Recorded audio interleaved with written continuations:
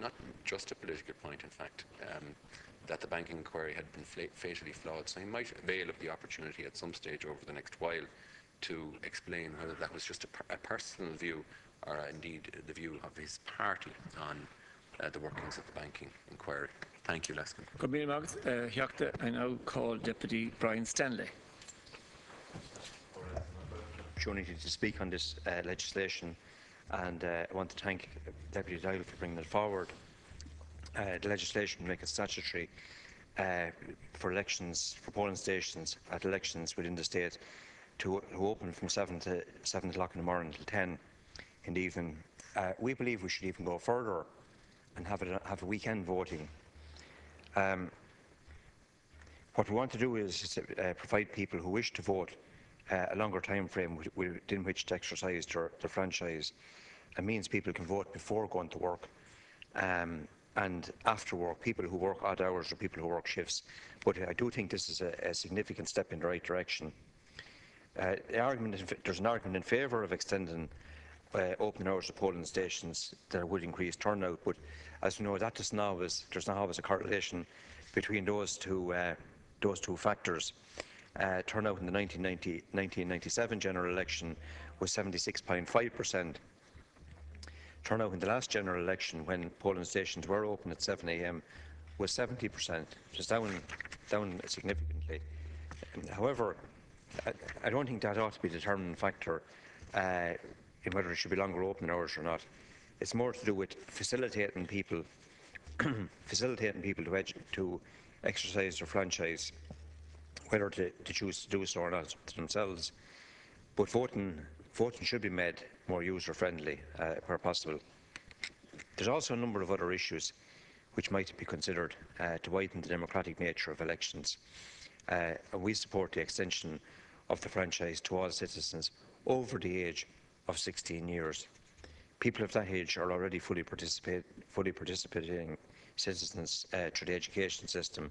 Indeed, many of them will be working and have a valid right to be consulted through the democratic process and allowed to vote in the European general, local elections and referenda. We'd also like to see people in the 6 counties being allowed to vote in the presidential elections and in Seanad elections. After all, we've had a president from Belfast, Mary McAleese, and I think there's general agreement, insofar as you can have general agreement on these matters, that she's done a good job and that she was a good president. And in the case of my own party, we nominated Martin McGuinness from Derry. So if we can nominate people from the 6 counties, people in the 6 counties should be able to vote. And I think it's important to note as well that the President is, and successive presidents, including the current one, Michael D. Higgins, has said that he's a president for all of the Irish people. There's also a strong case to be made for providing immigrants with some means of exercising their franchise. There are 115 states, including a lot of developed democracies, do so. And you were familiar with seeing news reports of American citizens and the citizens of other states who are living here going to their embassies and to cast their ballot. So there surely must be a similar mechanism to allow our immigrants to be enfranchised. The whole issue of the electoral register has been raised, and this is a bugbear of mine, how accurate it is. Even in the street I live in, and in the previous one I lived in when I was councillor, and I can assure you I would have strived to have it fairly accurate. I was never able to get more than about 95% accurate. But many adults are not on it, or on it at the wrong address, while there are other individuals who are on it 2 and 3 times. And that's a constant battle trying to, somebody mentioned the ratepayers. Councillors try to do it now, I suppose, where you see somebody on the register 2 or 3 times, you bring it to the attention of officials. But the system is, having people to their address and relying on that is hugely inaccurate, Minister. And I know we've had this conversation before about this. We need to just have it to the person. And the only feasible way that I can see of doing it is through the PPS number. I know the issue of data protection comes up when you mention this, but there must be some way through modern technology and modern IT of getting the person up via their PPS number and then putting the PIN number beside them, or putting their electoral register roll number beside them as we do at present. But what it would do is ensure that people are not on it 2 or 3 times. Every election you go to canvass, you can see that there's people, that's the same person, they're registered at 2 or 3 different addresses. And, that's not acceptable, and we have to try and correct that.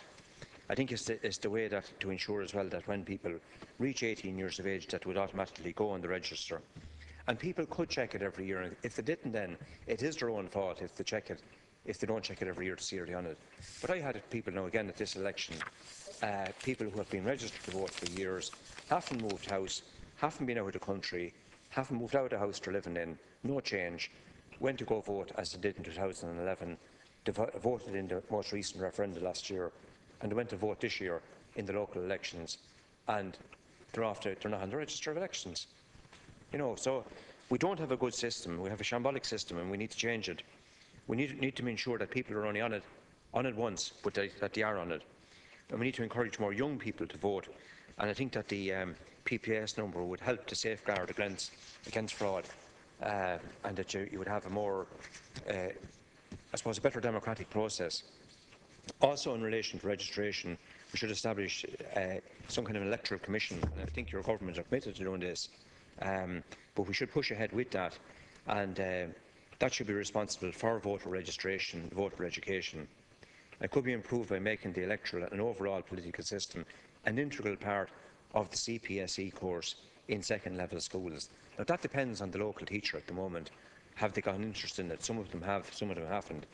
But we need to put that in there as part of the programme. The Commission would have the task of maximising voter turnout and numbers contesting all tiers of representation, including the development of programmes for proactive registration and increased participation by traditionally underrepresented groups. The Electoral Commission should also take on responsibilities currently held by the Constituency Commission, SIPO and Referendum Commission. The original function of this, which required a Referendum Commission to set out the pros and cons of a referendum proposal, that should be restored. We've all seen the contentious issues that have been put to referendum in recent years and are familiar with the claims, justified in my view, that some European referendums that allegedly unbiased information was used was anything but unbiased. We support the introduction of larger 7-seat constituencies, not more TDs, same number of TDs, but larger 5, 6 and 7-seater constituencies. And that would help, it would help to have a better representation within this House, and it would ensure that smaller parties and independents were provided with a better opportunity to win seats. And the Labour Party, I think, might look seriously at this for the next election. It would certainly help them, because they are at a disadvantage, the same as we are to some extent, that you're contesting and the system as it is militates against smaller parties.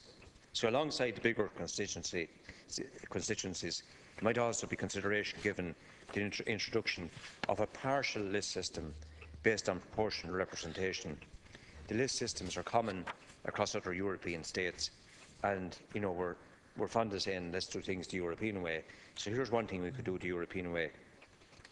And the party support will be measured on the basis of party preference rather than being totally influenced by individual candidates. And that might go some way to reducing also the so-called parish pump influence, which many people criticise as a factor in Irish politics. But finally, I would like to reiterate my support for the bill, which I assume will be, given the authors' support for the government and member of the government party, that it will move ahead and will be given a fair wind. But I think it's a positive move in the right direction. But we do need to have polling stations open. I think I would suggest that Saturday is a better day for polling stations. And we must think about students and people who work away from home. I know several people who miss voting because they're working up the country or down the country. Students who can't get home for it, and I think it's very important that we enable them to do so. I think that the issue as well of people on holidays, there's a very simple system could be put in place. The elections, in the case of local elections, it's known years in advance when they're going to be. So there's a very simple thing we could do, even for general elections, is that the local county council offices could accept individuals in to vote.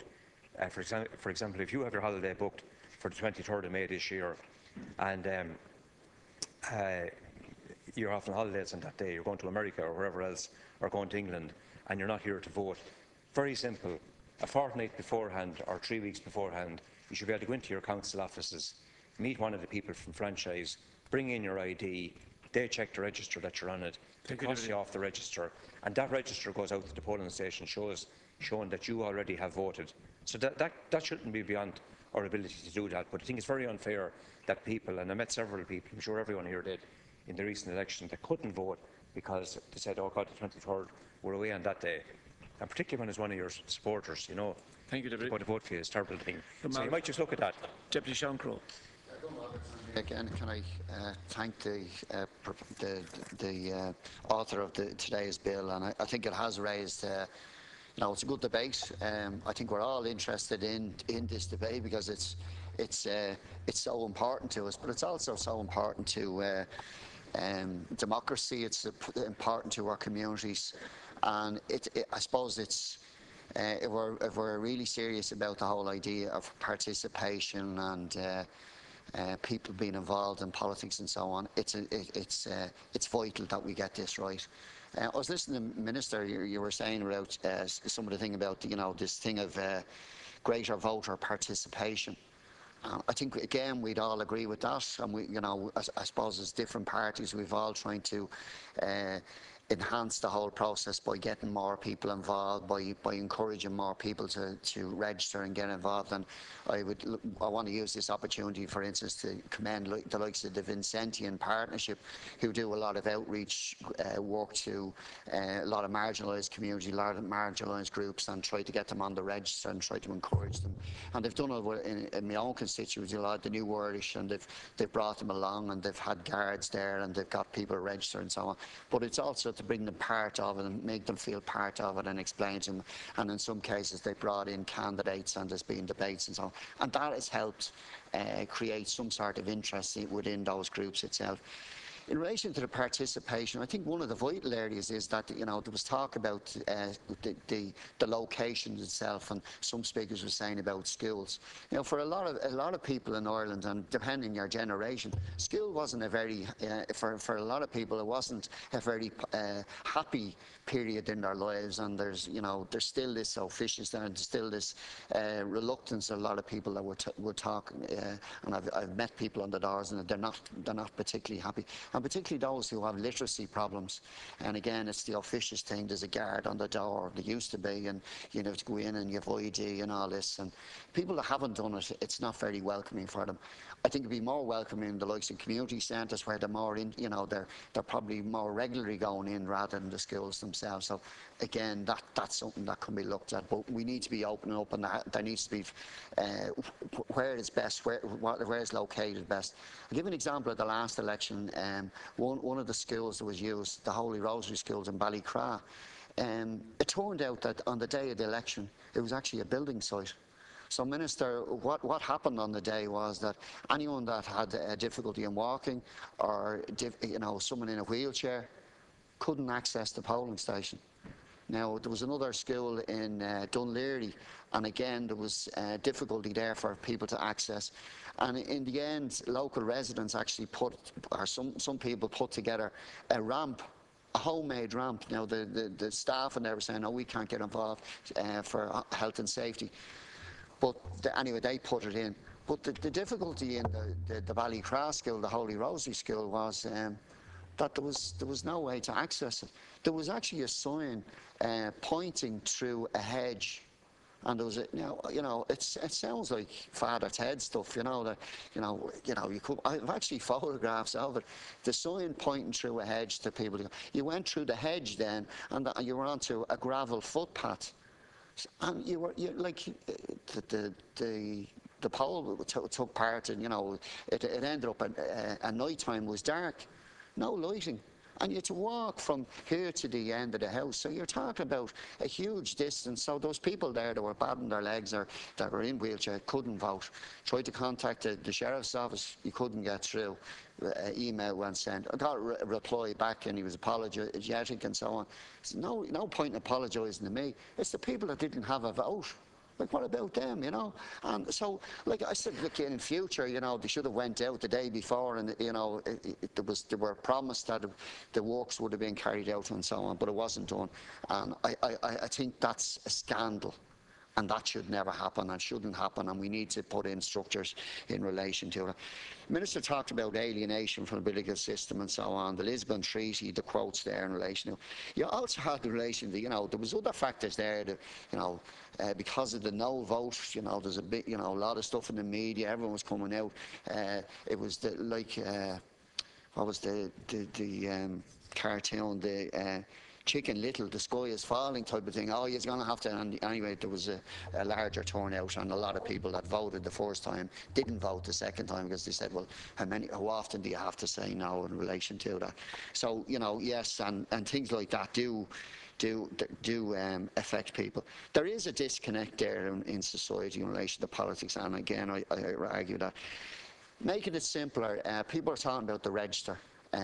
Again, I don't know if this House will be surprised, but I remember the 2011 or 2007 election where I lost my seat. There was actually 4,500 when the draft register was taken in West Tallaght alone. There was 4,500 people removed off the register. There was whole estates removed at that time.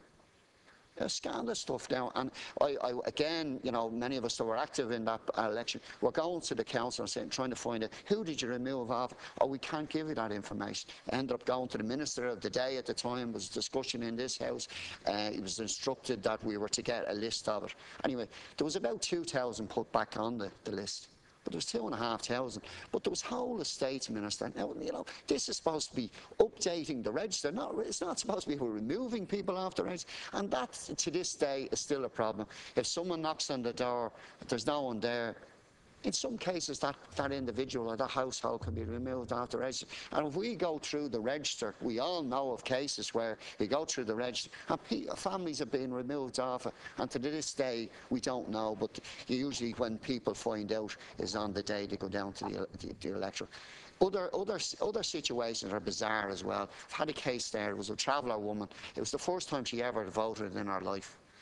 I think her name was Mary Elizabeth or Elizabeth Ann. And our ID was Anne Elizabeth, and she wasn't allowed, you know, the presiding officer wasn't allowing that woman to vote. Crazy stuff, you know.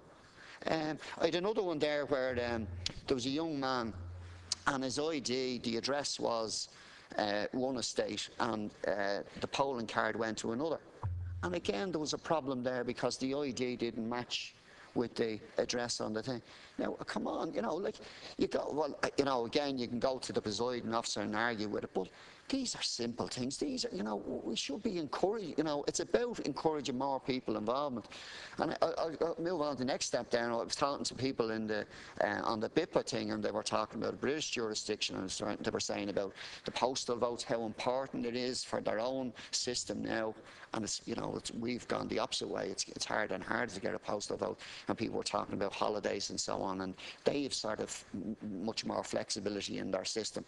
They've a system where you can operate a proxy, that you can actually get someone to do it. So you know, they've actually tried to adapt their system to make it more voter friendly, and I would argue that we need to do the same in relation to that. Others talked in terms of the diaspora vote and how important that would be, and that's part of it, and that came out of the Constitutional Convention. And it was interesting, the figures that were quoted about the setting up the Electoral Commission. I imagine if there was an Electoral Commission there that, for instance, the case of the school in Ballycraw where the people, you know, I presume they would, you know, put in place instructions to every local authority that come the next election, that you come out and actually inspect it. the site of where that's going to be. And if we find it's not suitable, well, it's alternative arrangements down the road. Like, there's a lot of halls there, there's a lot of centres, there's a lot of things that we can actually be flexible on. So again, I want to thank the mover of today's motion. It is about, I agree with the Minister, you know, there needs to be probably greater flexibility in relation to time, but we need to be, it would be helpful, I think, a fixed time, a fixed day. I do think, you know, there has been elections in the past where it's been difficult for students or workers, you know, to be back in the constituency. And again, I think the time limit, Minister, most presiding officer you talk to, they reckon that the 7 o'clock is not really much use to any shift workers, you know, that it would probably be more helpful if it was 6:30. It gives you that bit of leeway in relation, you know, I know it's longer days, some people say, well, 10:30. I would prefer if it was earlier rather than later in relation to, and again, that's just my opinion, but I think that would be helpful. The 7 o'clock is just not you know, it doesn't really live up to it. So again, thank the mover. I think there's a lot. You know, I think this is the start of a debate rather than the end of it. I think we need to keep working on this to refine, to make it better. But I'm glad we're actually having it for the first time. We're having a debate, and well done. Good morning. Thank you, Deputy. Deputies Noel Harrington and Bernard Drucker, the last two speakers, and I'd ask them to be brief because the Minister has called it 1:40, I think. 1:37. Yeah. Deputy Harrington. Thank you, Lasco and Corla. I won't use the full time, obviously, but I just want to thank Deputy Andrew Doyle and commend him for putting forward this bill on polling times, and I think allowing certainty or giving certainty to voters on polling times, I think, is very important. I particularly want to use the opportunity to mention those that don't work 9 to 5 jobs, many of those in rural areas, particularly in summertime. For example, in the farming sector, they'd essentially be working from dawn to dusk, and not knowing under those circumstances, well, is the polling stations opening at 8, or is it 8:30, or is it 9, is it 7 o'clock in the morning, when is it closing, is it 9 o'clock in the evening, is it 10 o'clock? I think giving absolute certainty as to the opening and closing times of polling stations in all elections would be particularly helpful for those who work the land, particularly in the summertime, but also for some of the communities that I represent, the fishing communities, whose working times are dictated by many other issues like tides and issues like that. They would welcome the idea that there'd be greater certainty with polling times. Notwithstanding the fact that you are providing for a very long day for polling staff, but my experience speaking with polling clerks, presiding officers, etc., is they're quite happy to work the long hours that day presents. What really makes their job difficult is some of the issues that have been described by many of the previous speakers here. And unfortunately, every election that I've either participated in or I suppose in some ways been a part of over the last number of years, from about 11 o'clock in the morning on, you invariably get the phone calls and the texts and the Facebook announcements of people who legitimately went to their polling station and found out that they were not on the electoral register. With a very unfortunate case in my area where one person moved home, and it seems the entire family of eligible voters were struck from the electoral register, and it caused huge distress for a family that never failed to vote. Now, the idea that, you know, the responsibility is on individual electors to check the register themselves is valid. However, I think the operation of the electoral register, as we have seen, you know, does leave a lot to be desired. And I think there's a very good opportunity, Minister, in particular, for example, under the new regime for water charges. I mean, we now know the households. We never had a database since 1977 of households in this country, really. We have a database now building up because of the household charge, the NPPR and the property tax, etc. But in particular now with the water charges as well. Not only do we have the households, we have those that are over and under 18 within those households. And it beggars belief that in every engagement that a citizen has with the state, whether it's through their health services or through their state services or other state agencies, that there isn't some part of an application process or some box to tick that we could cross-reference that application or that citizen's effort or engagement with the state with the franchise offices of the various local authorities or through the Department of the Environment. It just defies logic. We could include or exclude people on an ongoing basis and not have to spend so much time and resources coming up to elections advertising the fact that if you're not on the register, you can't vote. I think there's opportunities through social media and others, but I think cross-referencing state agencies and government departments with the franchise offices has to ratchet up.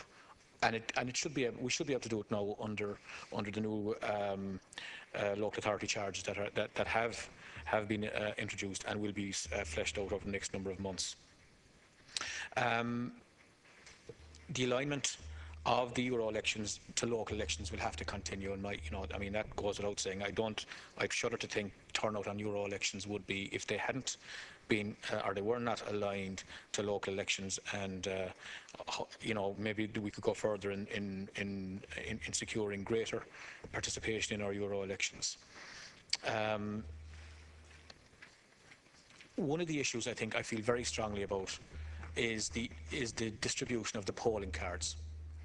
The polling cards come at a time when the litter of Thócán from every other candidate comes through the letterbox, and along with all the different publicity post circulars about free hearing aids and discard your old clothes and all the rest of it, the polling card comes in indistinguishable from junk mail.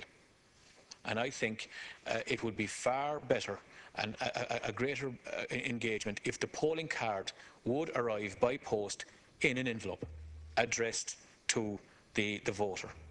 Far too often the polling card is filed under the same filing cabinet as all the other junk mail items that come through the letterbox are filed, and then when people are looking for them, they're not sure whether they're on the register or whether they got a polling card or they didn't.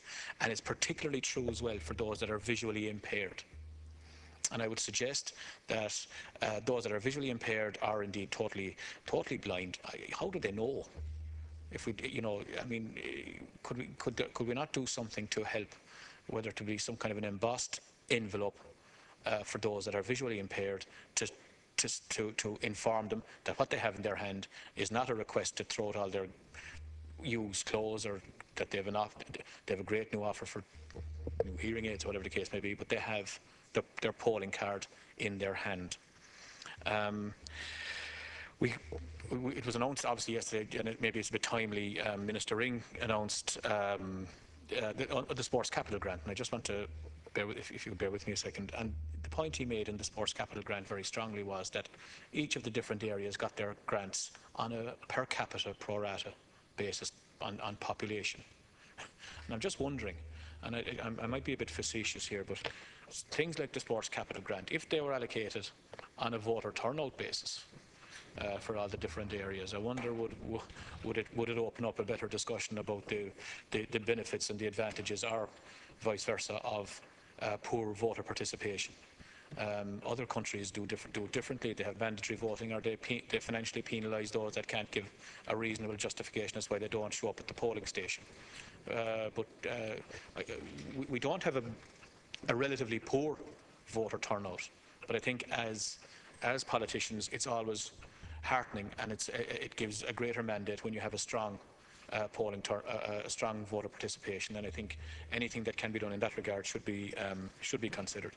And finally, last Concorda, just to address, I was disappointed to note the tenor of Deputy Cowan's contribution when he could have been, as spokesperson for the environment, a little bit more proactive on his thoughts on electoral reform, or particularly if he gave any minute to addressing the actual bill that Deputy Doyle had introduced. I think coming from Deputy Cowan, whose party I suppose you could easily argue was the least transparent. I mean, they put a bulldozer through freedom of information legislation that was over the last number of years. They decimated local authorities when they abolished the household rates back in 1977, and it will take 75 years, in my opinion, for local authorities to catch up to provide the services that that you would decently call modern day services. I would ask him if he seriously believes that he has a greater insight or a greater claim to greater democracy than this current government. And I would echo what Deputy John Paul Phelan called for. You have a senior government spokesperson or senior opposition spokesperson for the environment, stating in this chamber, in the Dáil, that the banking inquiry is fatally flawed. That's the kind of contribution that needs further clarification, and I would call on either Deputy Cowan or Deputy McGrath to confirm what is Fianna Fáil's policy, what is their position on the banking inquiry, as this is Dáil Éireann, and that committee is reflective of the makeup of this Dáil. I would be quite content to see that committee, as all other committees are, reflect the makeup of that Dáil. If he has a different idea, I think he needs to elaborate on that and not to further damage the democratic process as he's railed against in this House. Thank you, Deputy. Now, we call Deputy Durkin. 7 minutes remaining. Thank you, National Court, and I would glad to have an opportunity to speak on this particular private member's bill, and I congratulate my colleague Deputy Andrew Doyle for being before the House. It gives an opportunity to focus for a few moments on a very important part of our democratic system, the system of voting. I think there's merits in the setting up of times. Starting, opening and closing times of the polling stations, because it will give advance warning to people without change of the time that they could expect to be there, effectively in the time within which they should be there in order to cast their vote. I'm not 100% certain as to whether or not there should be some provision made as to in cases where people arrive at the polling station possibly late or on time is sufficient to queue. And I know that happens if they get inside the polling station, but I just wonder if a person is waiting to vote and the station hasn't closed, whether provision should be made to accommodate them in those circumstances. I don't say that it should be open for 5 minutes, but if the person is at the polling station, and we've all seen people who turned up at the polling station when the door has closed, or as the door has closed. Now, generally speaking, presiding officers will make allowances and accommodate, but not always. So I just wonder whether that should be put into the system as well. I'm not one of those people, Lascan Corda, who calls for the simplification of voting systems. Democracy is a very sacred thing, and there's a certain amount of ceremony attached to it, and so there should be, because it's the basic tenet of our democracy that the people vote, that they express their choice, and that they do so after careful consideration. And I think there's a tendency in recent times, for people to say, let it be easier for everybody and let it be an open door and let people vote, if they feel fit and so on and so forth. I think it's all nonsense. I think the responsibility on the voter to make a decision that is a serious decision, arrived at seriously, and not cynically. And cynicism is a dangerous thing in any democracy, as we have known if we read our history, particularly European history. It should serve to illustrate for us that, being cynical doesn't solve any problems. But the most important factor, I think, is that when we vote, we have to relate the act of voting to the consequences afterwards outside. Every time we cast a vote, it's an important decision. It makes a decision as to who represents us, the people, and we're part of that too, in our legislative assembly for the next foreseeable future. Now, people can dismiss that, and people do dismiss it from time to time, and say it's too complicated and it should be even simpler and easier and all that kind of thing. There's nothing simple about democracy except one thing.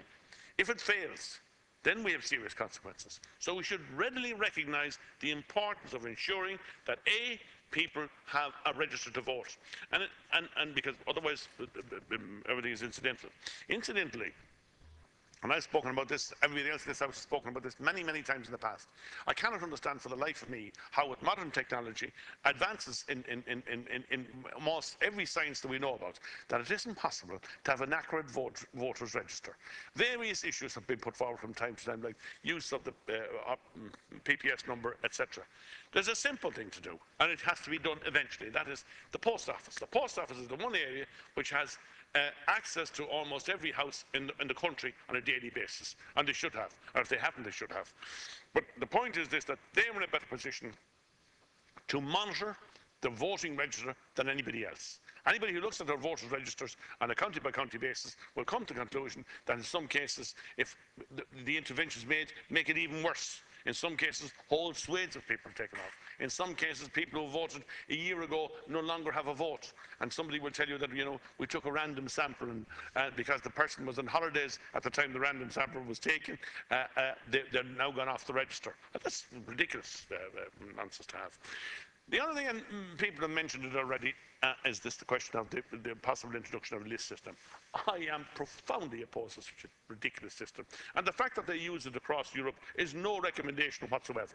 The only thing that happens with a list system is that people who would never get to be elected at all, because they couldn't get elected, will be elected to public office on the basis of a party's performance or somebody else's performance. I believe the system has no merit at all. There is only one system, to my mind, and that is the system whereby the individual votes for an individual. And that means if they're part of a party, well then so be it, or if they're not part of a party. They have that choice.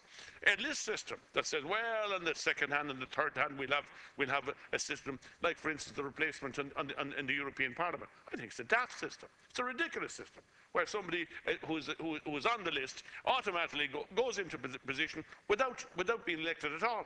I think it's utterly crazy. And the other thing I think is that, and I'll finish with this. The other thing I think is important to know is this, is that by minimising the importance of voting, we diminish the importance of democracy. And we should never do that. We should never, ever attempt to minimise it. All we need to do is to go to countries that don't have democracy. Go to some of the countries worldwide over the past number of years that many of us have been sent to by the United Nations or by whosoever to monitor elections, and see the importance that people in those countries that have no democracy or have had no democracy attach to the act of voting. And they will queue up all morning for hours before the polling stations open at 7 o'clock and remain there at 12 o'clock the following morning and afterwards in order to get an opportunity to cast their vote, because they regard it as hugely important that they participate in a very meaningful way in the act of voting and that of nominating the person who is about to represent them. And the last point I want to make on that is simply this. It may well be that the person who is elected to represent them doesn't represent them to the best of their ability or in the way that they should, or not in the best interests of the nation. But the fact remains available to the same people to change that decision at the next opportunity. And it should always be part and parcel of our democratic system that we give opportunity, that we allow for change, and also the access to polling stations has been referred to already. And a few seconds left, I want to say this. We need to look very carefully to ensure that access to polling stations is dealt with in a meaningful way. I have visited one polling station in my own constituency in the most recent election. The polling booth was in the porch of a school. There was no lighting, no proper facilities for privacy or anything like that. I thought it was utterly ridiculous in this day and age. And I thank my colleague again for having given me the opportunity to speak. Good morning. You have to now call on the Minister of State, Deputy Professor Dáil. I would listen with great interest to the debate today, and particularly I think apart from one or two contributions, it was really a very positive, constructive engagement, which is what this Dáil should be all about. And we all share the same commitment to the democratic process and the desire to increase voter participation. Obviously, there have been a lot of different views raised here today, lots of very interesting points, and all of them, no doubt, will have to be considered at the next stage of the debate on this bill. The essence we are debating is that a fixed polling period of 15 hours between 7 a.m. and 10 p.m. would lead to increased voter participation. And we heard all the arguments on both sides. But I think it's very important that we continue to be open to new ideas to promote greater voter participation. The government has been very active in the area of electoral reform and plans to continue in that vein. The establishment of the Electoral Commission is a further significant reform to which this government is absolutely committed. I have no doubt that the work involved in developing the Electoral Commission model will widen the debate on electoral matters, including voter participation. I just want to refer to a few points. Is that what we have done, in fact, in terms of electoral reform, one particular important bit has been abandoning the acceptance of corporate donations over €200 unless that body has registered with the Standard Public Office Commission and the donor has declared to the recipient that the donation has been authorised by a general meeting of the members of the body concerned. A reduction in the limits on political donation by a political party from 6,300 to 2,500, by an individual from 2,500 to 1,000, a reduction in the thresholds at which donations must be reported by a political party from 5,000 to 1,500, by an individual from 634 to 600, a reduction in the threshold from €5,078 to 200, above which companies, trade unions, societies and building societies must report on political donations in their annual accounts. I also want to say that in terms of saving in the Literature and Tábhachtán, we saved 3.8 million on the recent European elections by changing the basis from one letter to one letter per household rather than to every single person who would be entitled to vote within that household. Finally, I want to congratulate Deputy Doyle and obviously his staff on the excellent work that they have done. And I think that the significance of it all is that you have had an excellent debate here. I think there's very constructive, positive debates which will now go into the mix for further development. And I welcome the discussion today.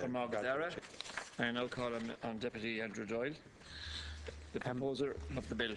Thank you, Lascan Corla. Could I first of all thank the Minister and all my colleagues here in the House for their generally positive contribution to the debate.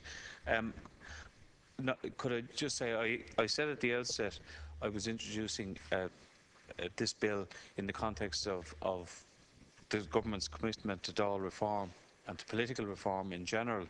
And I think, with the exception of maybe Deputy Cowan, who unfortunately decided to go on a tangent and bring in other issues, a Friday sitting like this, where you have more of a committee type of atmosphere where people can actually have a rational debate without maybe some of the set pieces or the more media focus, does allow for a better discussion, I feel. I did anticipate that something as fundamental to politicians as how people vote would generate some interest. I think it'd be in all our interest to actually show some interest in this. I was tempted, when considering it, to include, say, for instance, that we should vote on a Saturday, something I personally favour. I didn't, I decided to keep it very precise and very focused on just the hours of voting. And I set the hours down as being the hours that are common. And one point that was made about it being very long hours, I have, as all of us do on polling day, gone around to several and as many polling booths as I can. I've talked to every presiding officer. And the hours are not what really is the issue. It's the turnout. The presiding officer will not, and the staff that work there on polling day will tell you it's a long day if there's nobody there. If people are, and they know the ebbs and flows of the voting pattern during the day. But they will always tell you we're hoping for a good turnout in the evening. And that keeps everybody active. And then at 10 p.m. or whatever, they feel like that was a good day. That was a good day for democracy. I'm reminded of two things somewhat humorous. I suppose the first one, Winston Churchill has been credited with a lot of things, but he supposedly said one time democracy was a terrible way to run a country, but nobody had figured out a better one. And yet, in the 1980s, when Lech Walesa led the solidarity movement to be in a protest specifically, industrial protest specifically, at allowing the people of Poland to have a vote. When they first did, after suffrage, people getting elected and treated, and I know we have a member of Fine Gael in Arklow whose father actually was elected to the local to represent his city, town, 75,000 people, and suffered as a result, and then was subsequently elected after political reform. But the turnout at that stage, at the initial stages at least, was over 90% because people valued it. So a vote, and Deputy Durkan has said, you should not diminish the electoral system because you diminish democracy. And I think we should always hold that. And issues like Deputy Crowe mentioned about access to a particular polling station and the suitability of it is something that needs to be addressed. The register has come up time and time again, amongst other things, and you know, I welcome the fact that everybody had something constructive to say. But the general theme was the register of electors, and more importantly, the establishment of an electoral commission. And I welcome the fact that in his concluding remarks, the Minister has said that the establishment of electoral commission is something that was in the programme for government and that will be will come about, because I think we do need, and it's in the explanatory memorandum it's laid out by that we don't at present have a commission, no fixed hours of polling, and no consolidation of electoral acts. So I hope that today's bill, the introduction of this bill, the debate that has ensued and the discussion, I'd like to think about it at times, has actually started something rather than ended it. That it allows for a wider discussion on the electoral system. And it is, you know, we all get it as politicians, and even people who are members of our political parties or supporters get phone calls from people who've turned up and they can't vote. And I mean, it really is. I mean, I had a case of one 93-year-old woman who never moved house, and she'd voted in every election almost since the foundation of the state, and she was disenfranchised in 2011. And you know, I don't know who the lady was going to vote for, but she wasn't allowed to vote, and she really thought bad of it. And her family had all been involved in the struggle to allow this country to vote. So those are the cases that we all hear about. And I think that needs the electorate. We need a body to really focus on it. We have commissions for energy regulation, communications, you know, we have ombudsmen, we have all sorts of organisations. A fundamental piece of democracy is the citizens' franchise to vote. And I think we should have a dedicated entity, an electoral commission established on a statutory function, and come back to the rest of us, whoever's here and whoever's in government and whoever's in this House, to actually make recommendations. It was interesting what Deputy Buttimer said about the Constitutional Convention. Had 89% wanted to extend the hours and over 90% favoured an electoral commission. So we have, if we accept that the Constitutional Convention was reflective of society, we have the imprimatur of society to go ahead and debate this matter further.